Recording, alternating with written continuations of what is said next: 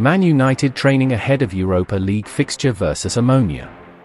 Please support the channel by subscribing, liking, sharing, and commenting.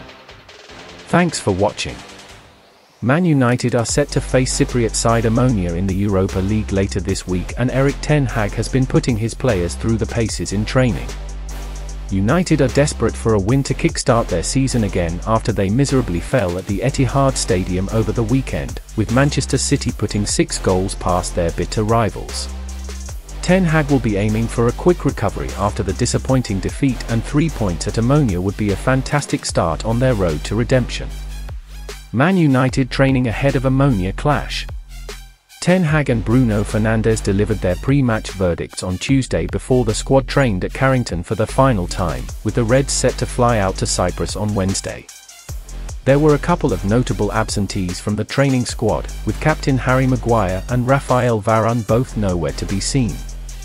Wan-Bissaka, who has barely featured this season after being overtaken by Diogo Dalot, was also not spotted.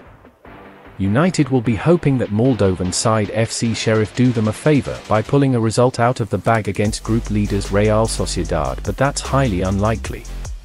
United has an added incentive of finishing in first place, with group runner-ups needing to play in the round of 32 whereas group winners qualify for the round of 16. Thanks for watching.